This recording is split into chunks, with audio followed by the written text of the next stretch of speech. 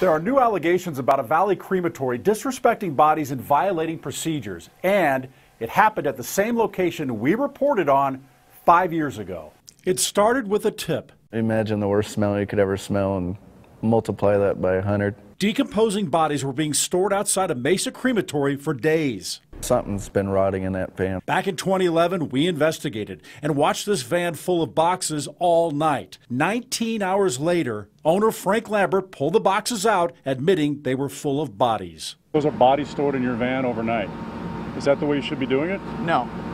Why did you do it?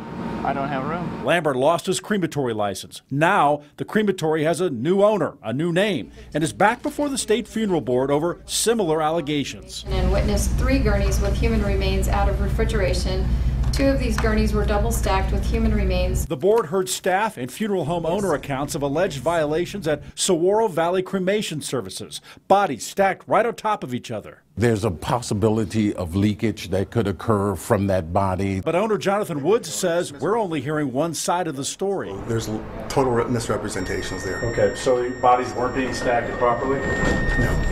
The funeral board says Lambert, who used to own the crematory, now acts as manager there. In May, the board will decide what to do next. If you need my help, here's how to get hold of me. And on Twitter, we're at Let Joe Know, asking, when did you overpay for something? It's hashtag pay too much. Let me know. And if I hear some good stories, I'm going to air them soon. I'm investigator Joe Ducey. If you've got a problem, let me know.